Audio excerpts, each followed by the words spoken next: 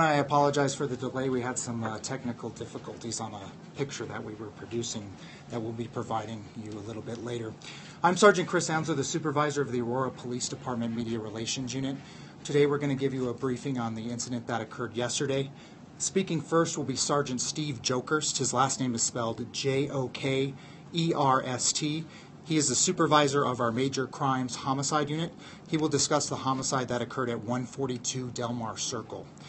Then after that, Lieutenant Matt Clark, spelled C-L-A-R-K, with the Denver Police Department Major Crimes Division, will give you a quick briefing on the officer-involved shooting investigation that occurred at 14572 East 46th Avenue. And then finally, Chief of Police Nicholas Metz, M-E-T-Z, of the Aurora Police Department will give you an update on our officers who was shot's condition. Sergeant Jokerst. Thank you. Thanks, Chris. Once again, Sergeant Steve Jokerst, S-T-E-V-E, last name Jokerst, J-O-K-E-R-S-T, and I am currently with the Aurora Police Department Major Crime Homicide Unit. On November 8th, 2016, at approximately 11:21 a.m. in the morning, the Aurora Public Safety Communications Department received a 911 call for service involving weapons with an injured party at the location at 142 North Delmar Circle. Initial responding officers located an injured male suffering from apparent gunshot wounds in the parking lot on the west side of 142 North Delmar Circle. Officers immediately began to render aid and summoned for emergency medical assistance.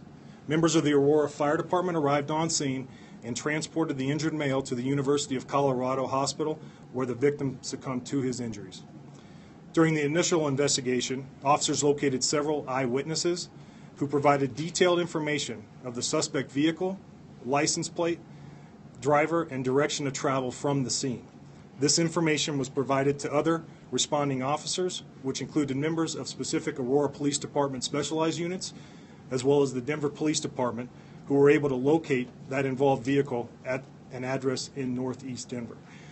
Before I turn this over to Lieutenant Clark, I would like to remind you that this is currently, on our portion, an active investigation, and we won't be providing the identity of the victim or any other information pertaining to our case at 142 North Delmar. So, Lieutenant?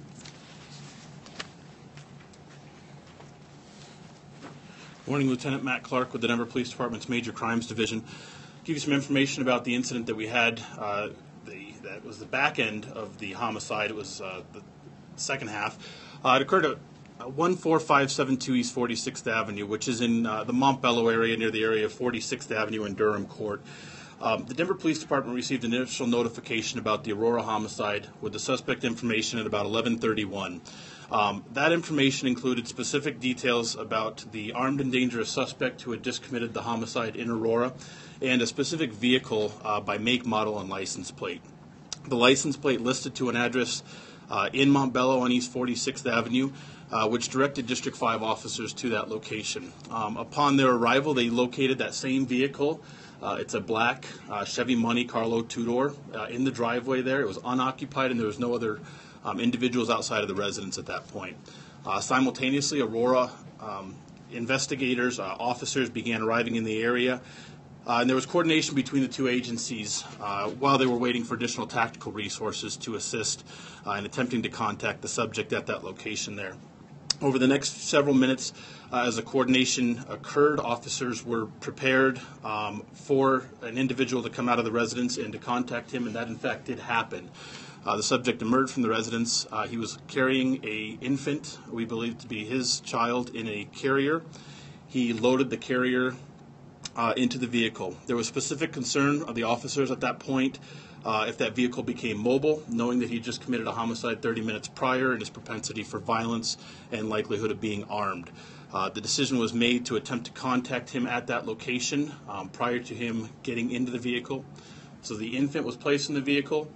He was standing outside of the vehicle as an Aurora tactical team of 4 officers came up the street.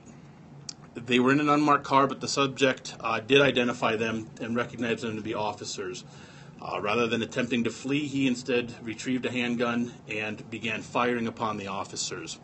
The officers were concerned and aware of the infant in the vehicle, and they directed their specific direction of fire, the Aurora officers, was directly at the subject and not towards or in the line towards where the infant was in the vehicle.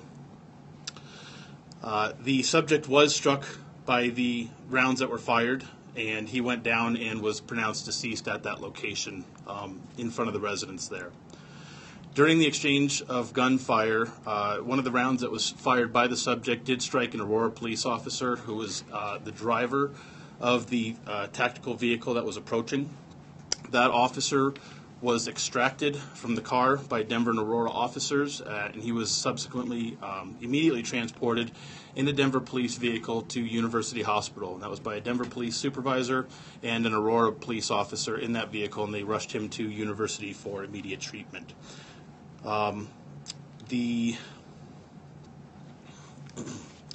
Just so you're aware, I can give you a brief background. The subject was deceased. He'll be identified by the Denver Medical Examiner's Office. He has a limited criminal history. He has some arrests for assault and a robbery, but it's not a lengthy criminal history as far as that's concerned.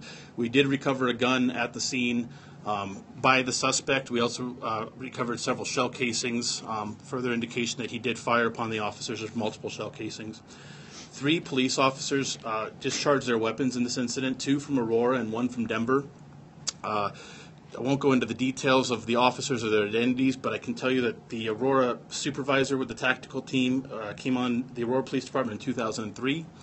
A tactical officer from Aurora who was involved came on in 2001. And the Denver police officer who was involved as a District 5 patrol officer who came on the police department in 2013. Through this investigation, we work cooperatively with the Aurora Police Department Major Crimes Unit as part of our investigative protocol for officer-involved shootings. We interviewed a number of witnesses. All the officers that were available gave statements. We still have yet to interview the injured officer, and we will do so when he's ready to provide an interview. You can imagine the call of a officer being shot gets a lot of attention from other officers. And I'd like to take an opportunity to thank the surrounding jurisdictions that came into Denver. We had Arapahoe County, Adams County, Commerce City, Aurora, and Denver police officers all responded immediately to help contain this chaotic scene, and it was appreciated. At this point, if you have any additional information, if there's anybody that witnessed either of these incidents, either the Aurora homicide or the Denver incident involving the police shooting, we'd ask you to contact the respective agency or Crime Stoppers with that information and pass that along. In conclusion, again, thanks for the other agencies, and our thoughts and prayers are with the Aurora Police and the officer and his family as he works towards his recovery. I'll address any questions after Chief Metz speaks. Thank you. Good morning, and thank you all for being here. Since October 1st of 2016, this has not been a good month and a half for law enforcement around our country. In fact, nationwide, since October 1st, our country has lost 14 police officers to gunfire. And I'm here to tell you today that we feel incredibly blessed that I'm not sitting up here giving you that kind of message. On the other hand, there were a couple comments I heard yesterday following the incident when, in fact, one of them was on a radio show where they said, yeah, an officer had been shot. Oh, then now it's non-life-threatening injuries, and the shooting must have not been that bad. I want to tell you that we came very close to losing a brother here at Aurora Police Department. With the officer's permission, I want to show you a picture of the entrance wound to our officer. As you can see here, it's just right up by his nose. Had that round either taken a different type of trajectory or been a half inch to an inch higher, I'm not sure what kind of message we would have been giving you today. So we feel very blessed that he is going to survive, and we feel very blessed that we're not planning a funeral. This officer has an incredible reputation on our department. He was hired in 2003. He's been assigned to a variety of units besides patrol. He was assigned to the District 3 DART team in 2008. He was recently assigned to our SRT team, which is essentially our SWAT team. He received the Distinguished Service Cross in 2011, and he received that for responding to an active shooter incident in an apartment complex and rescuing a shooting victim. And he received the Meritorious Service Ribbon in 2015, in which a suicidal subject was threatening officers with a rifle, and he was able to end that without further injury to anybody else. The two officers, at least from the Aurora Police Department, that were involved, both of them are from our SRT. One is a sergeant. It's a female sergeant. She's been on the department since 2003, also a supervisor within our SRT. The other is an officer who's a male since 2001. He's a lateral from another agency and also a member of the SRT. These officers, as well as the officer from Denver, reacted, in my opinion, courageously and heroically. And had they not reacted the way they did, they may not have been able to prevent our officer from getting further injury. I also think it's really important that we thank the Denver Police Department, the two officers that were there from Denver PD, who immediately put our officer in their car and rushed him to Anschutz. It just shows that, you know, the relationship between the Aurora Police Department and the Denver Police Department is a very strong and solid one. And we work with Denver on a lot of different types of issues, but this is just to me, a prime example of how our departments come together when crisis hits and do an excellent job of taking care of each other. Following the incident, our officer was, as I said, rushed to University Anschutz. One of the first things we deployed was a new unit that we call our Trauma Response Team. This is a group of officers who are specially trained to respond to situations where one of our own, or even if it's another officer from another agency who has been seriously injured, we come in, we work with the hospital staff to make sure that not only is the officer taken care of, but also to ensure that the basic operations of the hospital are able to continue. They came in, they did a great job. They were able to arrange for the family to be brought in. We've been working incredibly close with the family, also working with the family to bring in extended family from out of state, so that is working out very well. I want to give a special shout out to my officers from Aurora, those who not only were at the initial homicide scene, who were handling things the way they need to be handled, but also those officers who either were already on scene at 46th and Montbello, or the officers who immediately responded. I went up to that scene not long after the help the officer came out, and I can tell you from my own observations, the collaboration between the Aurora police officers and the Denver officers in making sure that that scene was as secure as possible, because it was still very fluid, was amazing to watch. And I couldn't be more proud of my officers and the officers from the Denver Police Department. I also want to thank the Anschutz Medical Center. Their staff, doctors, were absolutely on it. They were providing whatever assistance our officer or our family or other officers needed, and they really went out of their way to make sure that our police family was well taken care of. So with that, we'll open it up to questions. Chief, what's the status of the baby today? Can you tell us a little bit? I'm going to see if someone else can maybe answer that. Yeah, the baby was okay. It was checked out. It's perfectly fine. It's been released. It's with another family member at this point. And just to clarify, so the suspect was inside the house with his baby. Yes, and ma'am. Officers called him to come out, or did he just happen to come out? He came out on his own, so they were prepared to deal with him if he did come out, and that's in fact what happened. They made no attempts prior to bring him out of the residence. Places the baby in the car. Yes, ma'am. Is outside the car, sees the cops. That's when he pulls his firearm and starts shooting, or just running and shooting. No, he does not run at any point. He maintains his ground there and instead engages the officers. Okay. Yeah. Have the officers ever gotten out of the car? No. The two Aurora officers had not. The Denver officer was out of his vehicle. And are we releasing the name of the Aurora officer that's been injured? Not at this time. How close was that shot, roughly? We're still working to determine that.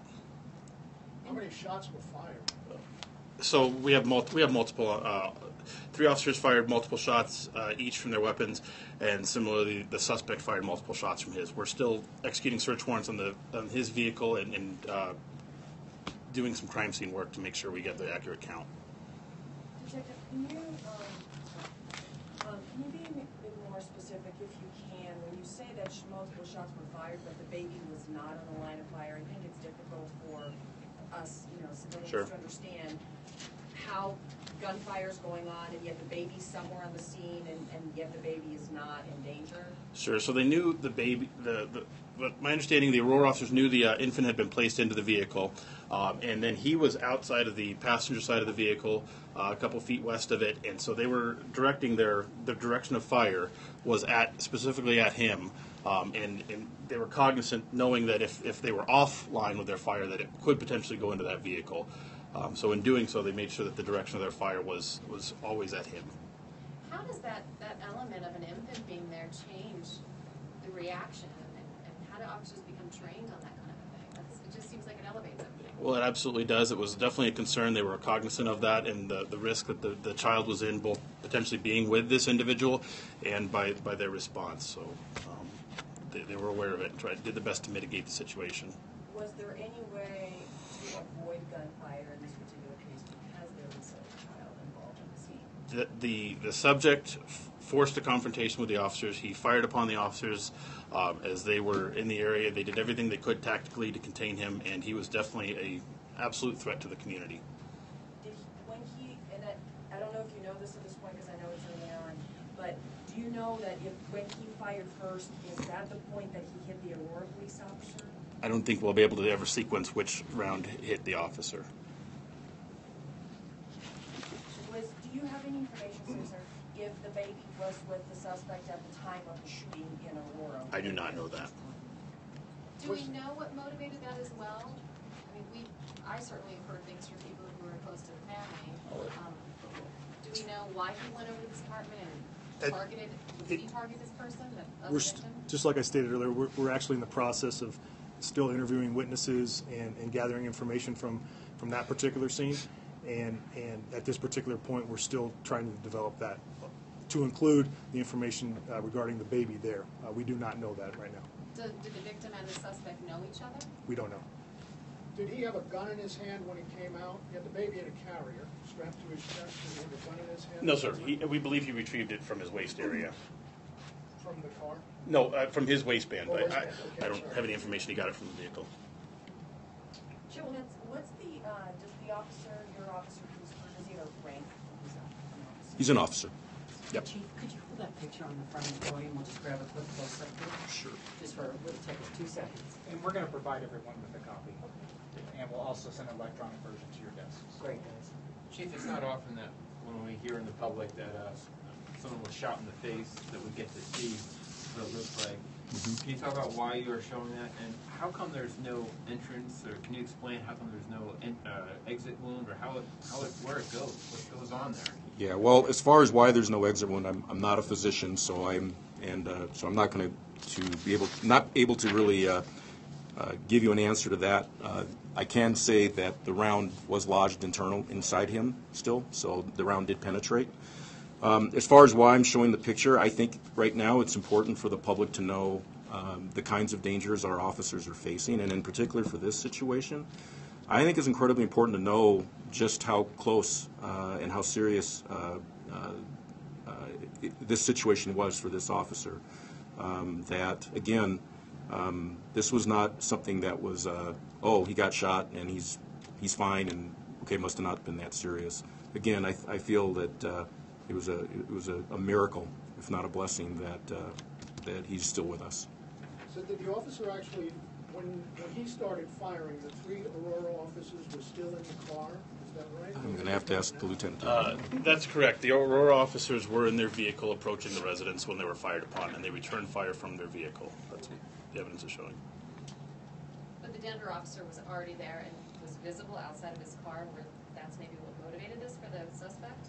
So, and that's possible. So I'm not sure what triggered the suspect recognizing it was the officers, obviously. So, but yes, the Denver officer was out of his vehicle. He was a uniformed officer. And was he walking up to the house, the car? No, he had a stationary position that he took there. Okay. Any other questions? How old is the baby? One more question? Chief Metz, I'm I not know certain. you've addressed this, the fact that the Denver police officer put your officer in the car and took him to the hospital and you're grateful. Is that something that you guys talk about? Is this, the lessons of the Aurora movie theater, that, there's a different response? You don't wait, you just go. I can't say specific whether it's from the movie theater. I mean, everyone knows that many of our officers made that type of decision that night, and because of that, saved the lives of many.